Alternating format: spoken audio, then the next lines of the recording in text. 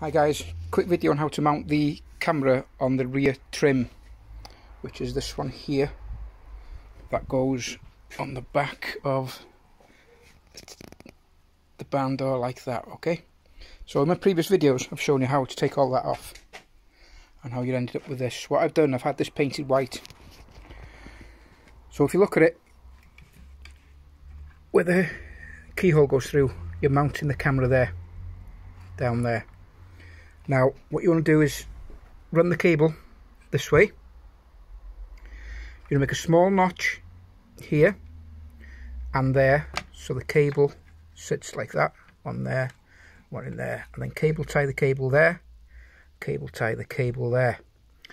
Now we need to get these two plugs through your tailgate. Now the way we do this is we put it with the original grommet here through there. Now the trick is, guys, this is the best trick ever, is to put a pair of long nose pliers through your grommet like that.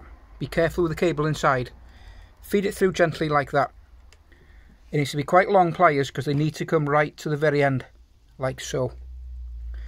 Now what we do is we open, if you're strong enough, I'm not strong enough to do this, but if you open that as wide as you can then feed these one by one through there.